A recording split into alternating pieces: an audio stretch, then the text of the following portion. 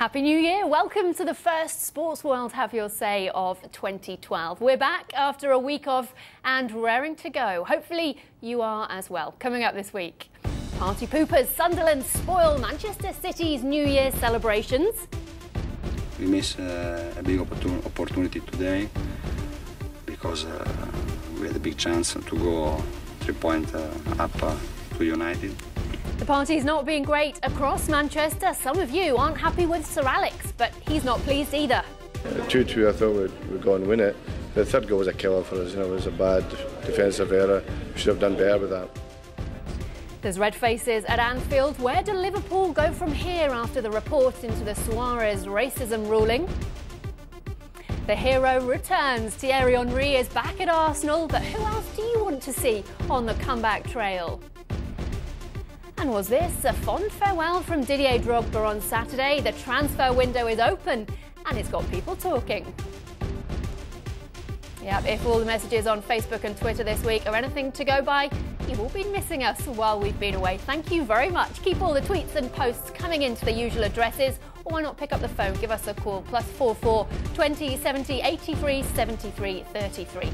Mark Bright has stopped his New Year celebrations in time to join me in the studio. Go on, make his trip worth it. We're here for the next hour, and as we kick off 2012, we've got some familiar faces joining us again. Some of our biggest fans from the last 5 months are back with us. Welcome to Angela and Steve. We'll get the conversation started in just a couple of minutes, but first let's get a summary of the latest news.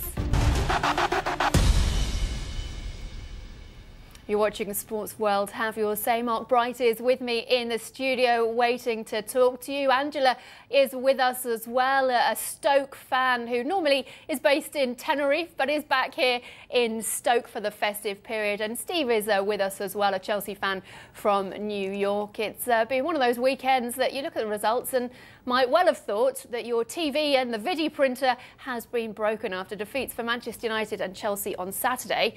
Odds of 337 to 1. Manchester City have gone and followed that up with defeat to Sunderland on Sunday.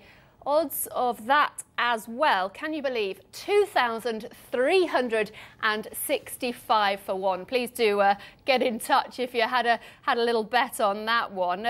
Mark, maybe this game isn't all about money after all.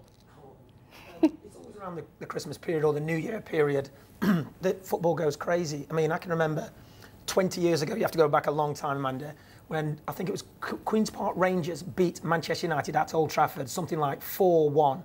And no one could believe it. I think Dennis Bailey scored a hat-trick. And around this time of the year, there's always bizarre results. When I was playing for Crystal Palace, we beat Ipswich 5-0 at home on Boxing Day, and then we travelled and went to Ipswich the same night and played the next day, and they beat us 5-0. So for most football people, they know around this time of the year that the results can all go upside down. Steve, too much festive fun at Chelsea, do you think? I was thinking the same thing. I think it shows that maybe they had a little too much partying over the holiday, but personally, I think that all those losses mean absolutely nothing. You know, every now and then you get a string of the big teams losing like that, and then for the next few months, they're, you know, dominating the league just like they always do. This happens, I think, in every sport. You know, you always get the bad teams coming up every so often, shocking the big teams. I don't think that this trend is here to stay, though. Angela, were you happy with that draw against Wigan? Obviously, you must have hoped to win against one of the lower teams in the division at home. Hi, Mark. Happy New Year to you. Thank you very much. Even though you're from the dark side of the street. Port Vale, yeah, Port Vale fan, I'm sorry. Stoke-on-Trent, born and bred. I always like to see Stoke doing well, though. Always. I know you do, Mark. In answer to the question, I was quite happy that we got a point against Wigan because they are one of our bogey sides. It looked like we pinched it at the end, but I think the draw was a fair result on the day. Yeah. How's Peter Crouch been doing for you? He's played remarkably well, and as you know far better than myself, he's an excellent footballer. I think people expected him to just beyond the end of the lumped up balls from Stoke. But he's an incredibly good footballer, and he's been worth his weight in gold for Stoke this season. He's playing remarkably well for us. Do you think that getting into the Europa League it kind of deterred from you having a good start to the season? You've picked up, obviously, in the later months. Well, I mean, all the travelling Stoke had to do, and of course they were away after every Europa League match, didn't help. And I think we did 12,000 miles in our group, which was an awful lot. It did have an impact on our results. We lost 4 at Sunderland and 5, dare I say, at Bolton. But we seem to have got over that now. We had a good win away at Everton to put that sort of myth to bed. And in fact, I think playing in the Europa League has improved Stoke as a football club. And it's been a fantastic journey for the supporters. People like myself have gone away to places we'd never have gone to, and we're enjoying it. Is Tony Pooley as loved as he should be in Stoke? Well, there's about 3,000 Vale fans that can't stand him, but the vast majority of the Stoke fans love him. I think you either love Tony, he's a bit like Marmite. You either love him or you hate him. I don't appreciate the way we play sometimes, but as you know, it's all about getting results, Mark, and staying in the Premier League, and hopefully we'll do that again this season. OK, whilst we're loving this potteries conversation, we are going to move on to events at the top of the table. And Stupid Footballers posted this on Twitter, reacting to Sunday's football, saying Manchester City fans must be fuming over £400 million spent on players, and they haven't won a game this year. Got to enjoy that, really, haven't we? But yeah, who do you think, Steve, have been the biggest losers in the last couple of days? I was hoping I wouldn't have to answer that question. I'd have to say it would be my team, Chelsea, because obviously the expectations for Torres were through the roof, and he hasn't really backed those up. Lampard hasn't been playing at all, and he had that terrible pass that gave away that last goal. And now we got Drogba leaving, maybe for good. It's really not looking up for the team and for AVB. Abramovich said that he backs AVB. I don't know who in their right mind would want to believe every word of that. But I feel it's really important this January transfer window how much money AVB gets off Roman Abramovich, because it will tell you whether he's backing his manager to the hilt by saying, right, what do you need? And he needs players in every position. Players seem like they've been upset. Anelka wasn't invited to the Christmas party. Alex wasn't invited either. They've had car park passes taken off them. It all seems very petty. One thing you have to do, he's a young manager. He's only been in the game for two seasons. He's the second least experienced manager in the Premier League. I think Steve Keane is the least just in front of him. So, he's got a lot to learn, AVB. And I've watched a lot of Chelsea games because it's very close to where I live. And I have to say, he uses 3 substitutions every game, in every game he plays, and he doesn't change the system. And I just think that he doesn't change the system, he just changes the personnel. And I think there's some big changes needed at Chelsea. I don't think they'll finish in the top 4. No, and I feel the same way. It wouldn't surprise me if he leaves before the end of the season. But if Chelsea is not in the top 4, and by some miracle they win the Champions League, he's definitely out.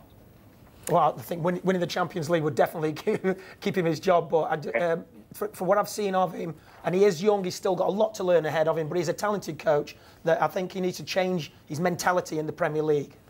Well, yeah, AVB actually third favourite with one bookmaker as the next manager to go. Chelsea booed off the pitch on Saturday. He was somewhat disappointed in his post-match interview yesterday, but one man who was incredibly despondent today. It's very rare you see Roberto Mancini looking like this after a match. We miss a big opportunity today because we had a big chance to go 3 points up to United, but now we should restart because we play in 48 hours and, we should have a good concentration for the next game. well, obviously it's a manager who didn't expect to go away and lose. I think they lost last year in the last minute at Sunderland as well. You saw them probably getting on 47 points ahead of Manchester United. Just not happy. It was all about his team selection, and I'd have to say though, Sunderland deserved something from the game. I thought they battled and chased and worked really hard and made it difficult for Manchester City. But Manchester City are a talented team. They've got the biggest squad in the Premier League, and he chose the wrong side. Well, you mentioned that team selection. El Juve Brighter Fury has talked about just that on Facebook, saying Mancini is the only one to be blamed for City's defeat at the Stadium of Light. How can he rest as many as 6 first-team players simply because City play Liverpool on Tuesday? Well, another man who has been criticised about his team selection this weekend was Sir Alex Ferguson. United, of course, beaten by Blackburn yesterday. This is what he had to say after the match. We didn't expect that. The pitch was heavy, didn't suit our play. But the second half, at least we did something about the game, and 2-2 I thought we'd go and win it. The third goal was a killer for us. You know, it was a bad defensive error. We should have done better with that. It was a very interesting Sir Alex Ferguson that. He blamed the pitch, he blamed injuries, he blamed a defensive issue, but he didn't go as far as blaming De Gea for that last goal. Mark, do you want to pick up on that? Oh, sorry, Amanda. Yeah.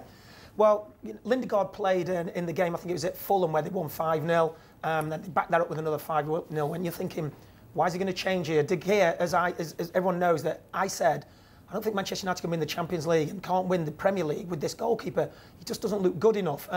You know, he's back in the team, and I would say that, you know, there seems to be some fallout with Sir Alex Ferguson and Wayne Rooney and a couple of other players over this going for something to eat, players being out a night or so before the game. Wayne Rooney was left out the side, didn't look very happy about it. And I don't think the fans will be happy either when the title race is so close, Amanda, with Manchester City, their arch rivals across the other end of the city, where they want points on the board, and they hope Sir Alex Ferguson can sort this out. He's had a spat with Wayne Rooney, as we know, months and months ago when he signed it, and then he signed a new deal. So Wayne Rooney left out the team, players playing out of position. You know, Raphael was he playing central midfield with Park. No creativity, and Manchester United, who, you know, who've picked up on the goal-scoring form of recent, being beat by the bottom team at home is unacceptable. Yeah, what do you think of events at Old Trafford? Do you think there's more to this Wayne Rooney spat with Sir Alex Ferguson than meets the eye? Please do get in touch with us, Twitter, Facebook, give us a call maybe, all the usual ways available. But it is incredible. Manchester United beaten, and people are calling for Sir Alex Ferguson's head on his birthday as well. Firoz in Nairobi has posted this on our Facebook page. Congratulations to Sir Alex Ferguson on his 70th birthday and the tremendous success he's brought to Man U. However, I feel it's time he passed the baton to another person who can rebuild the team and prevent it sliding further down the European rankings. Steve, would you want to see Sir Alex Ferguson go? Of course I would. But is that... That's all you need to say, really, isn't it? That's right. But is that going to happen? No. I mean, why would they get rid of him? You know, he just won the title for them last season. I mean, well, of course. You know, that would be my dream come true to see him go. But, no, I mean, he has the team. He has the players. No, it was just one bad loss. You know, it happens. But, you know, one thing that you pointed out was who he was blaming. And, you know, it seems that Fergie does that a lot. He likes to blame other people, but never really himself or admit the fact that he just played a better team, which, you know, a lot of the times happens. But in the end, no, he's staying. I think, Steve, that when you're the manager of Manchester United, you set a certain standard. What everyone needs to adhere to at that football club. Manchester United shouldn't be being beaten by Blackburn Rovers. You're quite right. He shouldn't be blaming the pitch, etc., because he's got a squad that's good enough to beat Blackburn. But you know, I just think most managers protect the players, don't they? They sort of like blame the referee, bad decision, shouldn't have been a penalty or a free kick. When really, he gets in the changing room, and you know from experience and former players that they'll get hell in that changing room because it's not acceptable. Mm-hmm. Sanandas Mukesh has posted on Facebook saying Sir Alex is still a great manager. United are just in a transition phase and maybe youngsters like De Gea aren't just ready yet. Let's bring in Tarek. Welcome you to the conversation, a Newcastle fan who joins us from Cairo. What do you make of what you've seen over the last few days? Well, obviously as a Newcastle fan we had high hopes going into the Liverpool game. Even though our record there is not a very good one, I think it's been like 7 or 8 seasons since we last scored a goal at Anfield.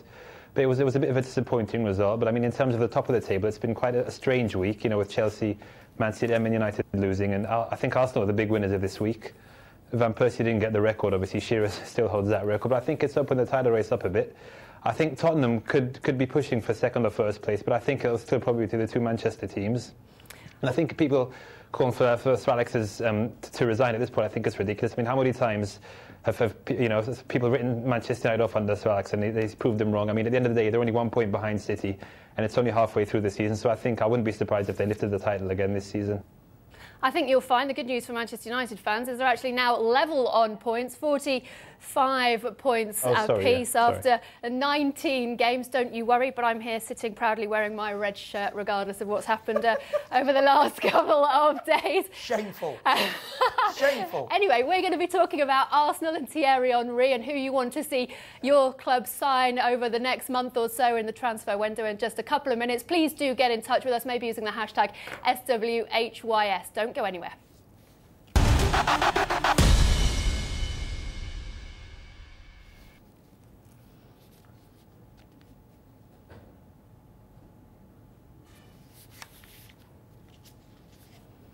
Okay, you're watching Sports World Have Your Say here on BBC World News with me, Amanda Davies. I'm joined in the studio this week by Mark Bright and what has been quite a sensational Christmas period and New Year period. Both Manchester United and Manchester City and Chelsea all being beaten in the last couple of days. Odds of an incredible 2,365 for one for that happening at the start of the weekend. Mark, so if we have a look at the table now, Manchester United and Manchester City there on 45 points apiece. Tarek there saying Arsenal the big winners in the last couple of days. What do you think about how things stand now? Well, Manchester City nearly had the perfect Christmas. Excuse me, Manchester United nearly had the perfect Christmas, didn't they? So going into that last game against Blackburn, they were 9 points from the 3 games, and you'd think, playing obviously Blackburn, they would definitely win, but they didn't. You know, Arsenal have maintained, they've had a terrible start to the season, and then they've slowly got the players into the Arsenal way, the system. They've got some settled sides. They've produced some really good results. They've climbed up the table. I'd have to say though, Chelsea, for me, I saw them against Aston Villa, never deserved to win. Aston Villa played absolutely fantastic. Stephen Ireland was brilliant. And a lot of Villa fans who haven't been happy with Alex McLeish, I think you should just give him a chance. Darren Bent was on the bench, came off the bench and he scored a goal and that topped them off. And I have to say that, though, that I was a little bit surprised at Spurs because Sir Alex Ferguson said they were playing the best football in the Premier League. And you know, I just thought that they would take advantage going into this Christmas period, and they've just remained in the top 3. Yeah, you are watching Sports World Have Your Say here on BBC World News. We will be back with more discussion on the English Premier League in just a couple of minutes.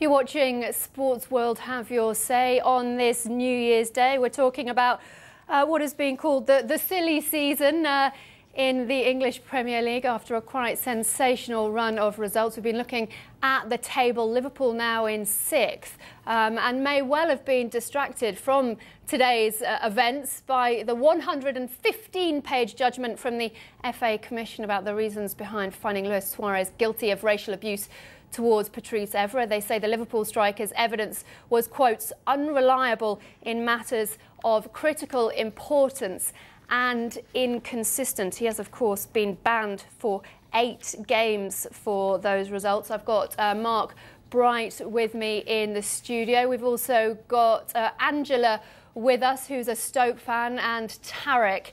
Tarek, what do you think Liverpool's next move, having seen those reports? We've only just got through it. I don't know whether you've had a chance to get through the 115 pages. Well, I read briefly the summary of the FA's ruling, and I think it could be a case of lost in translation, as they say. I mean, he's a foreign player; he's never played in the Premier League before. He doesn't maybe know how things work over here. I mean, he's come from Holland, where they have a lot of ethnic minority players, but I think it's a completely different culture over here in England. Things that maybe are acceptable at home in Uruguay or in the continent are not acceptable in the UK. So I think he's learned that the hard way, basically. Angela, do you think Liverpool have a leg to stand on in terms of an appeal now? I think Liverpool probably will. I think their lawyers will find some basis on which to appeal, but whether they appeal or not, it would appear the FA had a good look at all the information. They had some body language experts in as well. It's not just been one man's word against another, and as Mark Wright will tell you, they've been subjected himself, unfortunately, that racism is just not acceptable in any part of society, let alone football. And I think it's really good that our associations are taking that stance. Yeah, I'd like to just say that, Angela. Obviously, this has been a test case for the English Premier League. And what they're saying is Suarez has tarnished the English Premier League reputation all around the world. Both men were interviewed along with several players, and they had lip readers looking at all the evidence. And Liverpool have sort of like 13 days or something to respond to this. Now, I just think that there comes a time when you just say, do you know what? A mistake has been made. It wasn't intended to be come out how he said it. And he's going to hold his hands up, accept the punishment, accept the fine, and try and move forward. But what happened is, you got the Liverpool Football Club had all the players wearing all these T-shirts saying, "We support Suarez, we support Suarez." Now, there's nothing wrong in supporting your teammates. Your teammate's been found guilty and is wrong. They have to draw a line there. I think Liverpool Football Club were wrong to do what they did. And I think the players, they were pressured probably into wearing the T-shirts. It was an awkward situation, I think, for a black player like Glenn Johnson, who's got a teammate who's been charged and found guilty of racial comments to an opponent. And then to be wearing the T-shirt as if to say, well, it doesn't really matter what he says. He's my teammate and I'm going to back him. I think that was wrong. And I think Liverpool Football Club here, they're entitled to their response, and I think they will do. I think they'll try and get the sentence less than 8 games, because they feel that's a long period. If you look at some of the evidence and the summary, as we were just talking about now, there's just so much evidence in there, which, he said it 7 times, and he didn't say it in a friendly way. That, if you're having an argument with somebody, you're not saying that in an endearing way, then all of a sudden you're trying to pinch somebody. Listen, the 115 pages, I haven't been through it. I've just had a flick through some of the stuff on the internet, but I just think it's time that Liverpool should just say, do you know what? It wasn't intended. He wants to move forward. He's apologising to everybody and go from there. But it'll be very interesting to see if they do appeal, because if they do appeal, and they're not successful in their appeal, his ban could go from 8 to 10 games. Yeah, Mark, that's actually the point that Matthew's been making on our Facebook site, facebook.com/sportsworld have your say. He says it's not a question of whether he's racist. The question is, did he use racist language, which he admitted to? So, end of. Liverpool should have condemned him straight away by wearing the shirts. They basically said Liverpool FC gives racism the thumbs up. Steve, whatever way you look at it, though, 8 games plus the added 1-game ban for the gesture to Fulham fans, Suarez is going to be a big, big loss, isn't he, to Liverpool? Yeah, absolutely. And, it's just complete stupidity and selfishness when you do that, because you don't only hurt yourself, but when you're such a vital part of your team, you hurt your entire team, and then that hurts the fans, and it hurts the city, and then that hurts the entire league. Suarez is Liverpool's top goal scorer so far this season. Do you think Liverpool need to be bringing in a player to replace him in the transfer window? That's what we're going to be talking about in just a couple of minutes here on Sports World Have Your Say. Please don't go anywhere.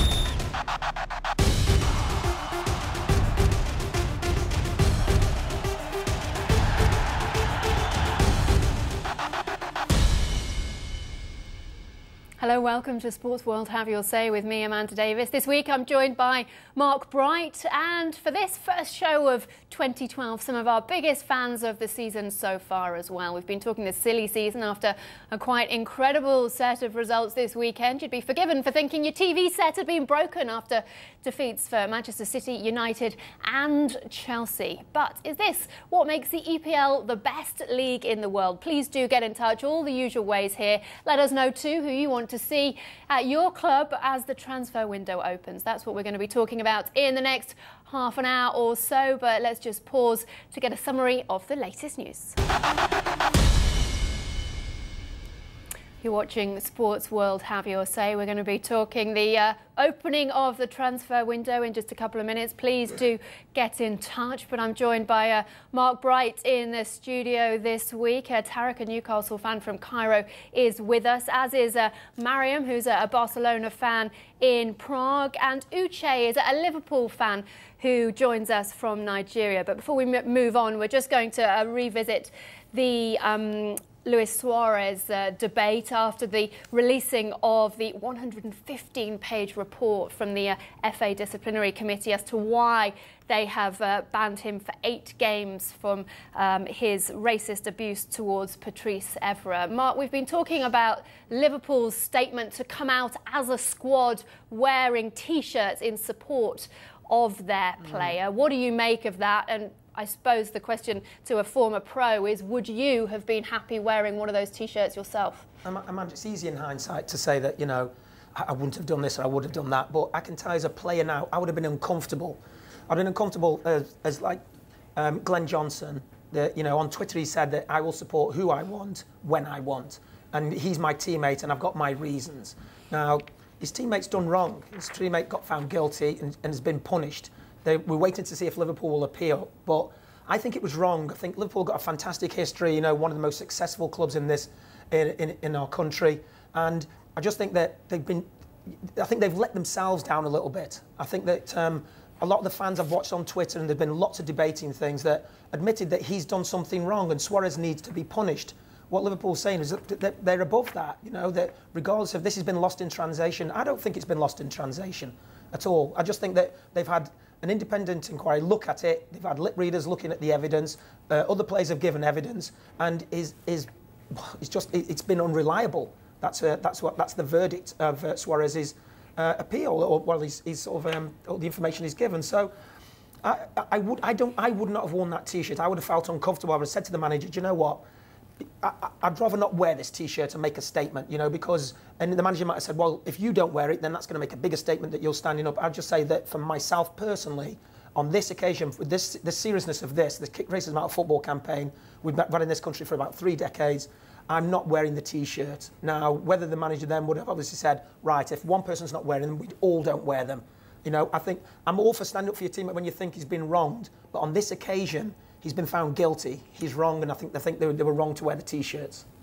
Uche, have you felt uncomfortable? Do you feel your team has let football down?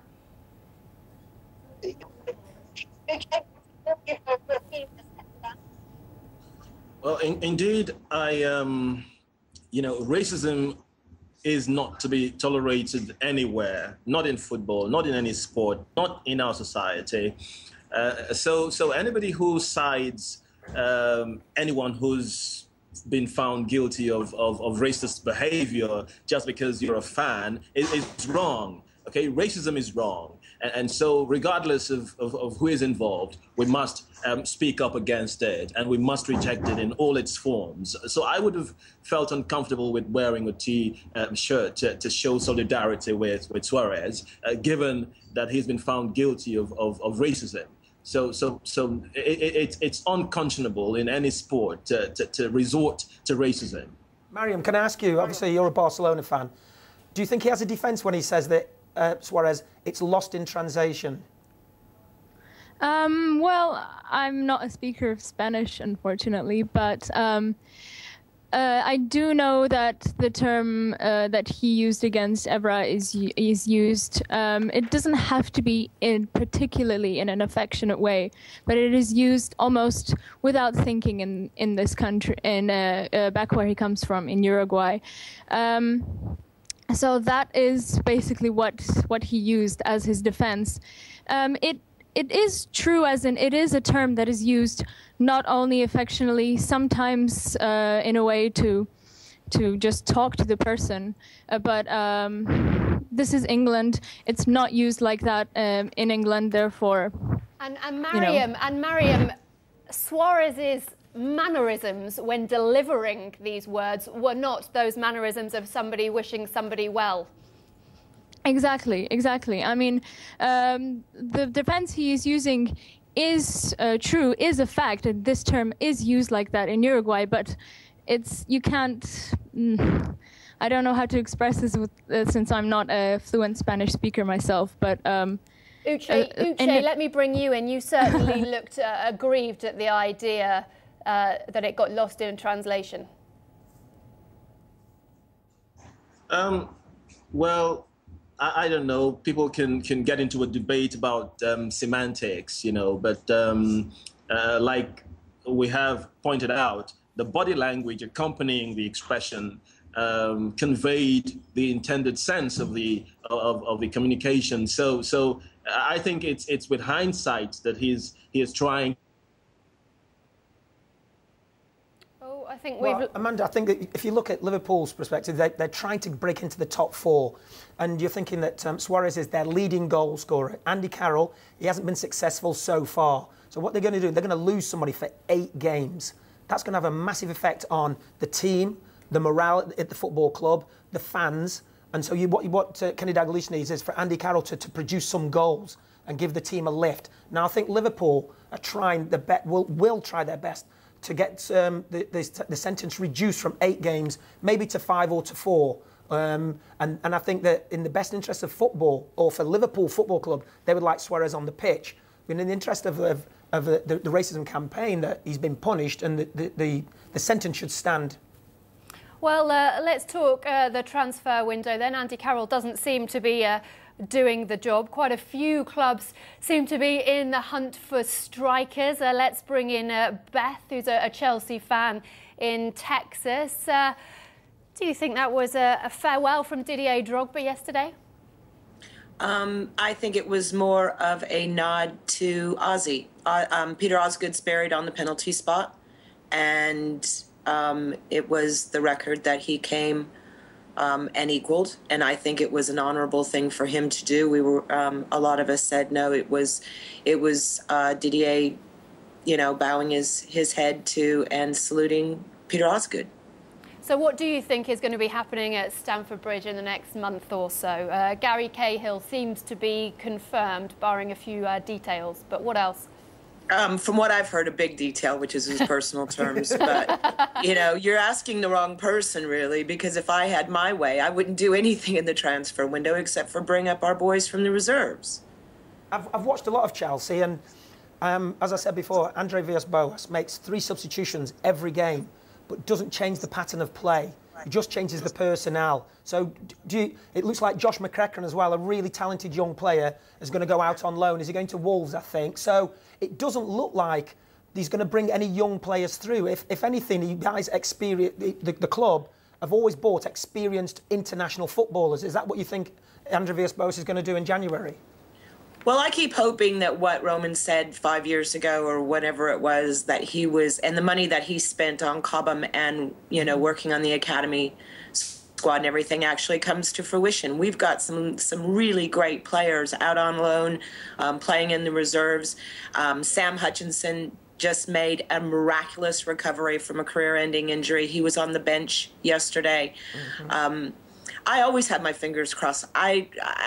I pray for our young boys to get a chance and to stop spending silly money and any transfers. Well, he did say that the club would have to be self-sufficient, didn't he, in sort of like 5 or 6 years. But when you invest in your youth system, as they have done, you expect to see players come through. They've started to come through at clubs like Liverpool. They do it at Arsenal all the time.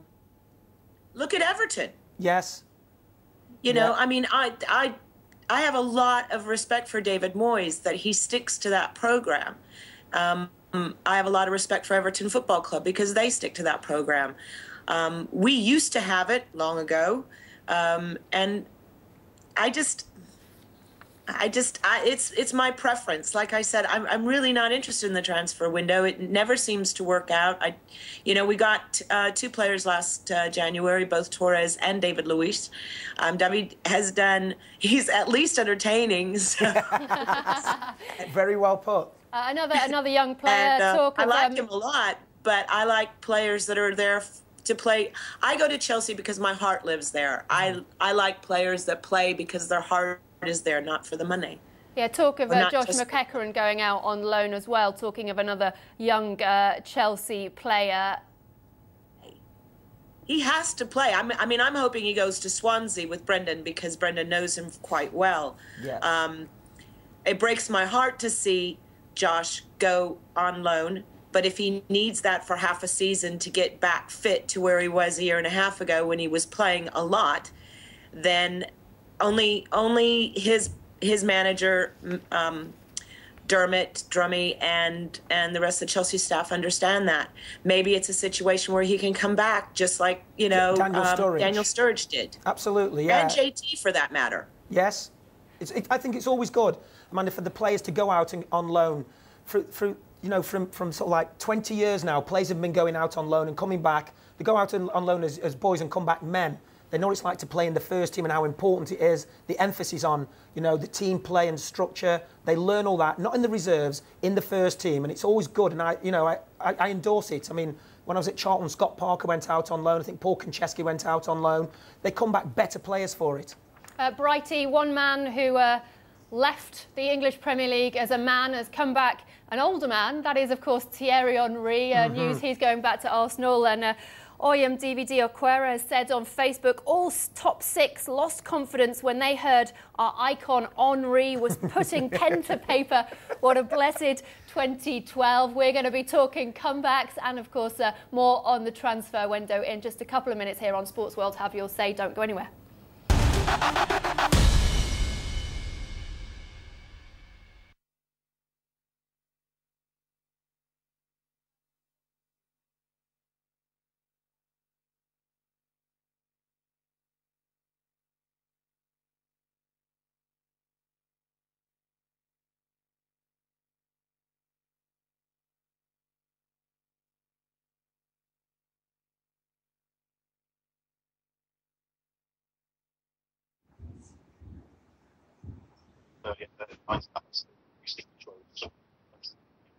Okay, all right.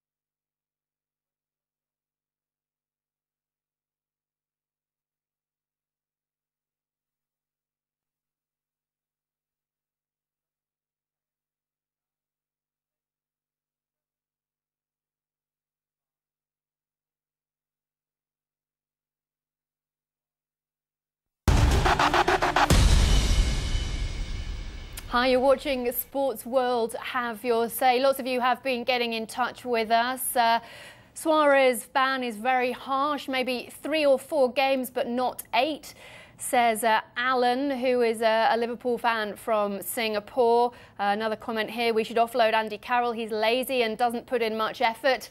He's been poor and should go. We should replace him with Lucas Podolski. That's Massa from Sierra Leone. Well, let me put that to Uche, who joins us from Nigeria. Uche, Luis Suarez might well be out for almost, well, I think over half of Liverpool's remaining games. How do you solve the problem of losing him? Well, the heartening thing about what's happening at the moment is that Captain Gerrard is back, and with every game that he plays, he is coming back to his real form. And I think that's if he is able to handle, you know, the midfield as masterfully as he is capable of, he can bring the best out of Andy Carroll. I think Andy Carroll is a fantastic player, as a matter of fact, but he needs.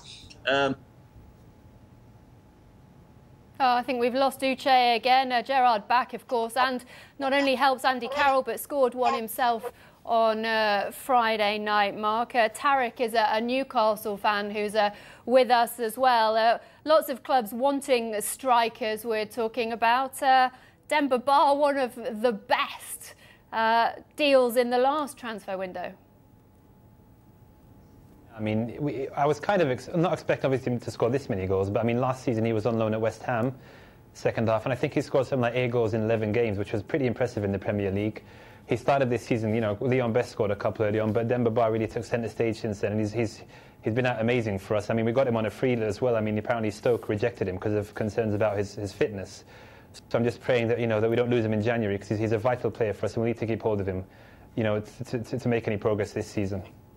You know, Alan Pardew obviously sold Andy Carroll in the last transfer window, and when I spoke to him, he said it happened so late.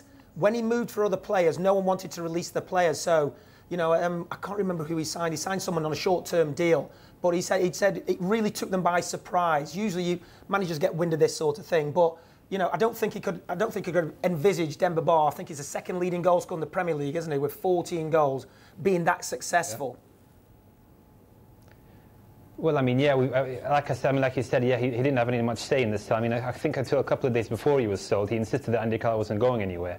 So I think it's Mike Ashley who calls the shots when it comes to transfers, and we've got a couple of players who you know, the big clubs are looking at, you know, Demba Ba and Cheick Tiote. Yeah. So I mean, they're going off to the African Cup of Nations as well. So I mean, it's worrying. The sooner January finishes, I think the better for us as a Newcastle team. Have you got the cover though for Demba Ba once he leaves?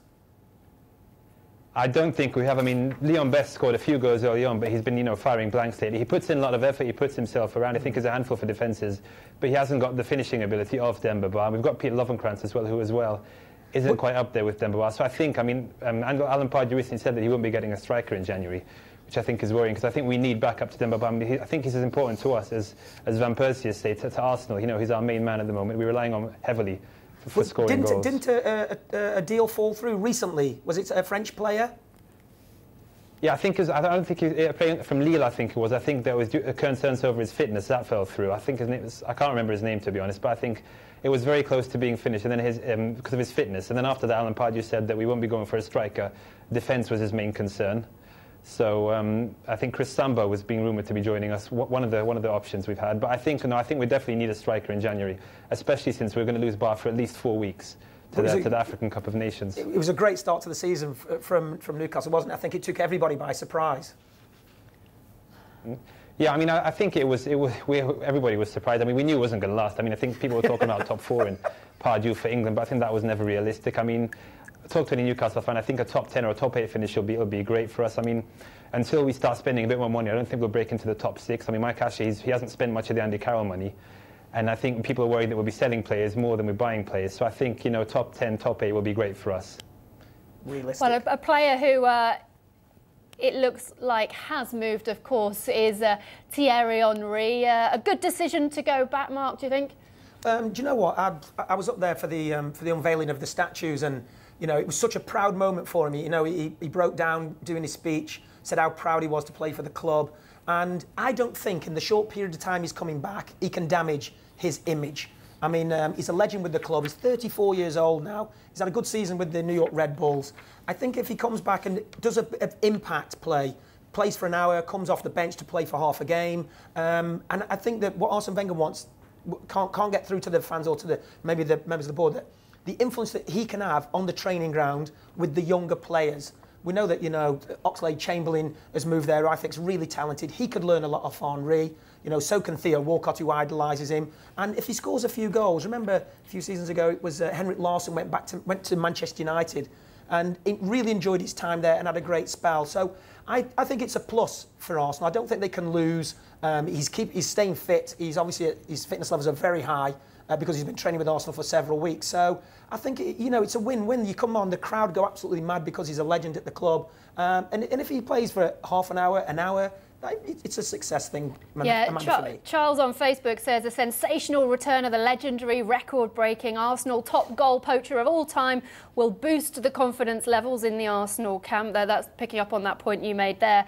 But Mahame Lumbani's concerned, he's written on our Facebook page as well. Even Redknapp of Spurs has said Henry is amongst the best. The only worry I have now is, will Le Prof, Wenger of course, sign someone to the fans' expectation? He obviously doesn't see Henry as the answer to the problem. Mariam, do you want to see any players back in La Liga who've come to the EPL? Oh, well...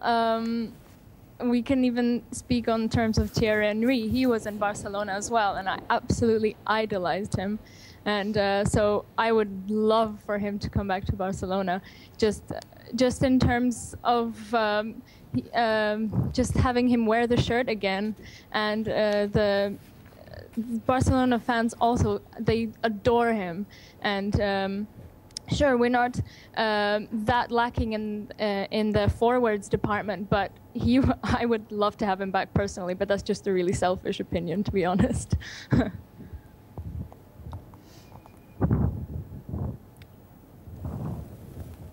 Oh, I think... Yeah. I'll tell you, Amanda, do you know there's a player who's doing Amanda's a player who's doing really well. Huntelaar, I think he's at Schalke now. Now, if people... We're saying where are all the strikers coming from? Everyone's looking for a good striker. Huntelaar has scored something like 21 goals in 25 games for Schalke. And if managers are looking around and they have money to spend, then I'm sure that, maybe Harry Redknapp might have a few quid to bring somebody in this transfer window, because I think Pavlyuchenko looks like he'd be going. So, yeah, I think it'd be a good move.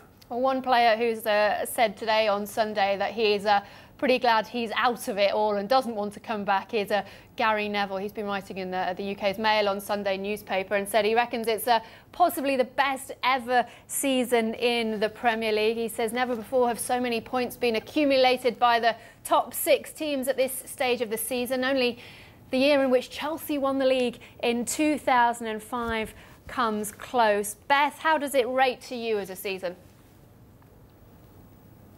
Fun season. Everybody has their downs. It's been amazing. Teams that shouldn't win. Teams that shouldn't lose. Draws all over the place. I think that's why that's one of the things I love about the EPL, is it truly is that that reality that any team can beat any other team on any given day.